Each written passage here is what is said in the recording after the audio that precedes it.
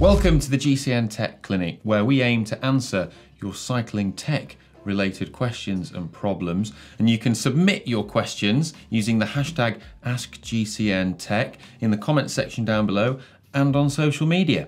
So without further ado, this week's first question comes from Mark Cyclist, who says, rims and brake blocks. I go through them like they're made of soap. Some spots of rain and whoops, I've run out of braking material. Hashtag costing me a fortune.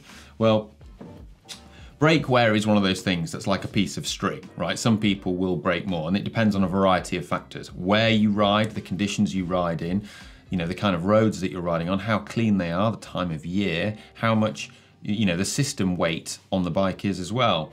Now, if you are going through a lot, there's a few things I'd recommend. Make sure everything is as clean as possible. So after your rides, make sure you're cleaning down your rims, rubbing dirt off them with a cloth. And also on the brake blocks themselves, keep them clean. Because if there's any dirt or bits of, particles stuck to them, then that can act like sort of sandpaper and be more abrasive on the rim surface and on the pad as well. Failing that, if you are going through a lot of rims, then the solution long term is probably a disc brake bike, because it's much cheaper to replace worn out discs and pads than it is to replace a whole wheel when your rim has worn out. Next question is from Camucho, who says, what happens when a bottom bracket goes? Mine is making some pretty rubbish noises. Will it stop me mid-ride?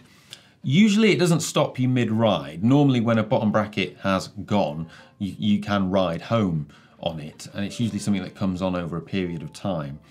To know if your bottom bracket has gone, it's going to be because there's lots of play in the bearings. It's usually something that's not just down to noise. So if you can move your crank arm, again, slide it side to side, and there is actually a bit of play, that's a sign that it's gone. This is something that you should get fixed and replaced. It means that you'll probably need to get new bearings.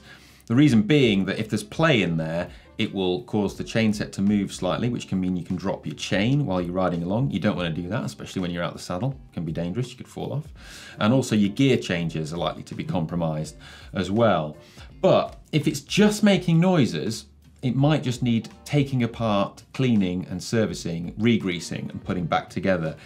We talk about it a lot, but press fit bottom brackets are notorious for making creaks and noises. So it's something that is worth looking at. Also, check that it is the bottom bracket that's making the noises. This sounds obvious, right?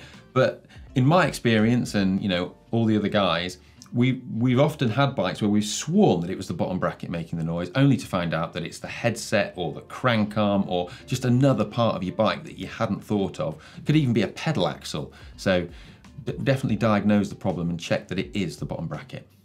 Another bottom bracket question, this one from Bruce Langsteiner. He says, I have a classic steel frame that I would like to upgrade the bottom bracket and crankset to Shimano Hollowtech.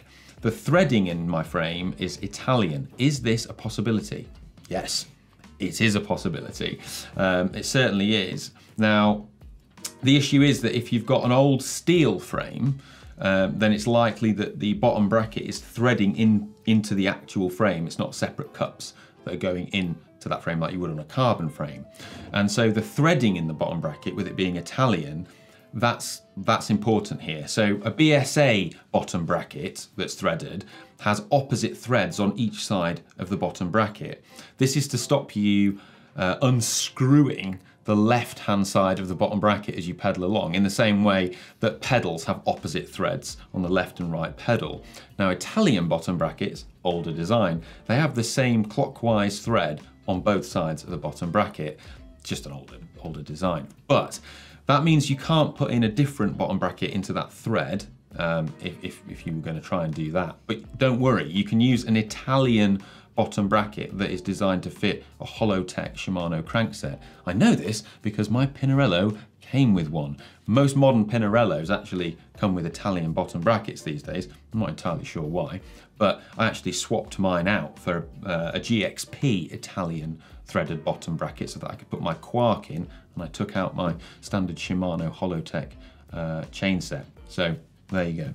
Next question is from Kevin's Wedlow, who says, how about tips for bike storage in a small apartment that also facilitates easy in-out for commuting?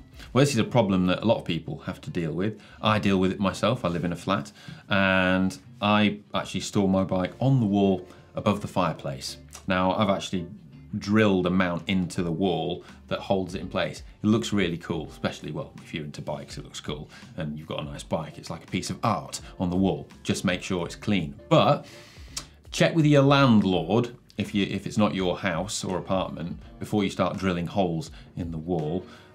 Definitely do that. But if you don't want to drill holes in the wall, there are loads of other options as well. So there's hooks that you can fit onto the backs of doors. And so you can hang your bike on the back of a door. We have one of those in the GCN set that works really well.